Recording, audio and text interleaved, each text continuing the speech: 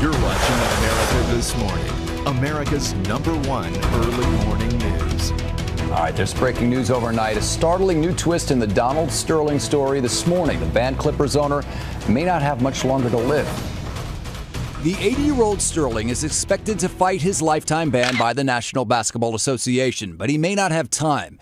In fact, one source tells the New York Post that associates thought Sterling would die from prostate cancer 2 years ago. The league punished Sterling earlier this week for racist comments he made that were recorded and made public. It's now up to the other league owners whether he has to sell the Clippers. Celebrities who have expressed interest in buying all or part of the team include Oprah Winfrey, Sean Combs, and Oracle CEO Larry Ellison. But Sterling's estranged wife, Shelley, may be the frontrunner to be the next owner, even though she too has been accused of racism and discrimination. Shelley Sterling missed last night's game, but she's often courtside.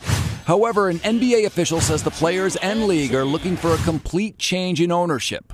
In another twist, the president of the Los Angeles chapter of the NAACP is resigning in the wake of plans to honor Sterling as a humanitarian.